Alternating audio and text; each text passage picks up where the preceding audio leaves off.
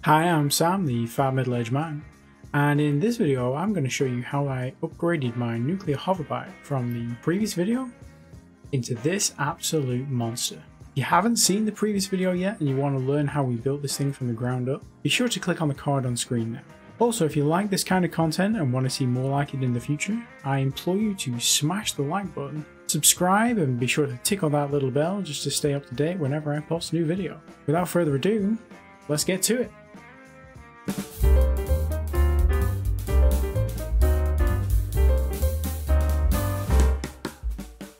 Alrighty then, as outlined at the beginning of the video, I'm going to show you how I turn this into this.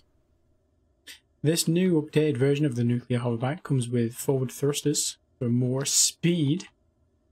Got a couple of forward mounted Gatling guns, very sexy new paint job. It's got a nice chrome trim, and best of all, it's got its very own astromech droid right up front.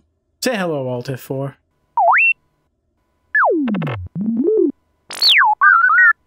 Well, I personally think that was uncalled for. Anyway, back to the build.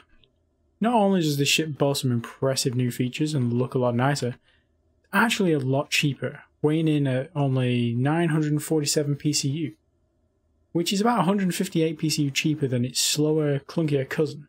Sorry buddy, looks like it's back to the grind pit for you. Don't worry, I never grind anything down. I'm kind of a hoarder.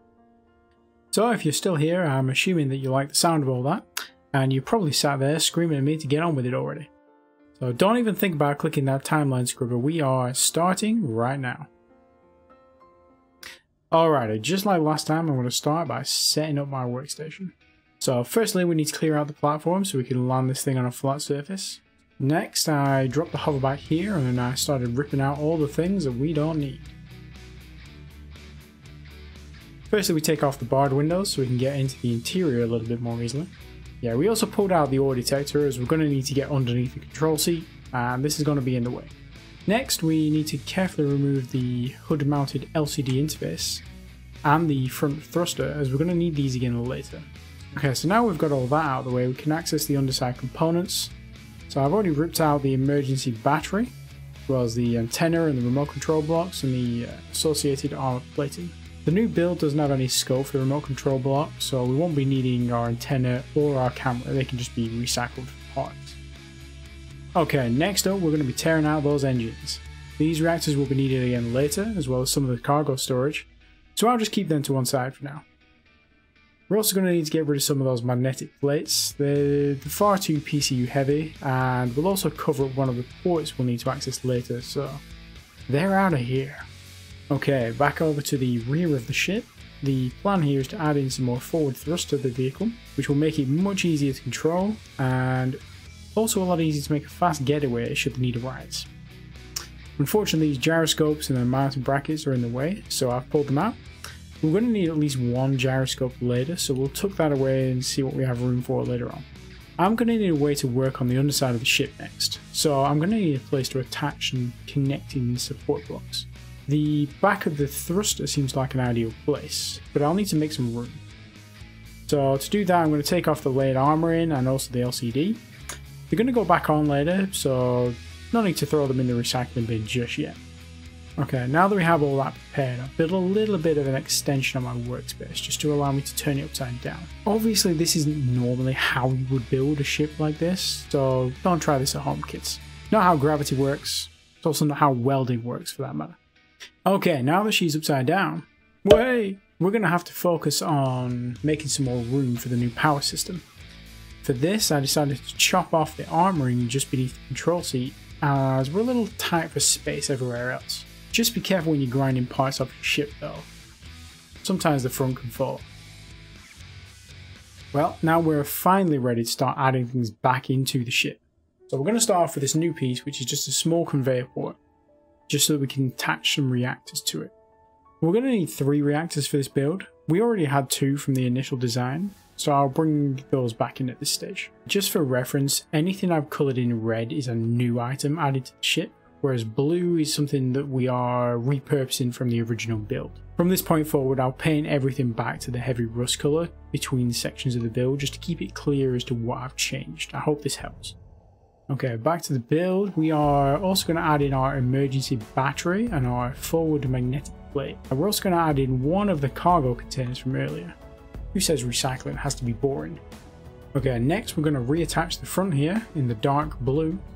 And then we're going to add some of the armoring that we removed earlier to protect those reactors. We're sitting on some pretty nasty stuff here. Hopefully that doesn't irradiate my sperm count or something. We should be fine, right? Okay, now it's time to flip her back over. Way! And start putting things back together. So we'll start with the new stuff. We've added 2 forward thrusters at the rear. These should provide a good amount of momentum. We're also going to add in some Gatling guns to the front on either side of the control seat. Just between the Gatling guns, we're going to add in the second of our recycled cargo containers, which will act as our ammo storage. On top of our ammo storage would be a good place for a gyroscope, I think. So let's just dust that off and weld it in place. And let's also add in our remaining thruster back in its rightful place. Instead of adding the camera back to the front though, let's use one of those offset spotlights we discarded earlier. Okay, we also came back here to the rear of the ship and replaced the layered armoring and the LCD up in the center. Good as new. Okay, next up we needed to replace the heads-up display at the front. Reattach all of our barred windows for that extra fortified look. I've also added a couple of new full barred windows just at the side of the Gatling turrets. This lets us access the cargo containers, which will let us replenish our ammo reserves, which is always handy. Believe it or not, all that's really left to do is give her the sexy new paint job. So I went for a plain black here with the battered armor texture for that gritty feeling. So then I painted some of the key areas in like a white retro future texture just to give it that chrome effect finish. And there we have it. Job done. Okay, before we move on, I just want to say a huge thank you to watching this far through the video. Hopefully I've helped you watching this in some way, whether it's entertainment, learning something new, or even just killing time on the train on the way to work. To help me continue to make more content just like this, I invite you to hit the like button and subscribe. And if you have time, please leave a comment. Every interaction you have with this video helps it spread to more new potential viewers, which massively helps the channel grow. And I really appreciate it.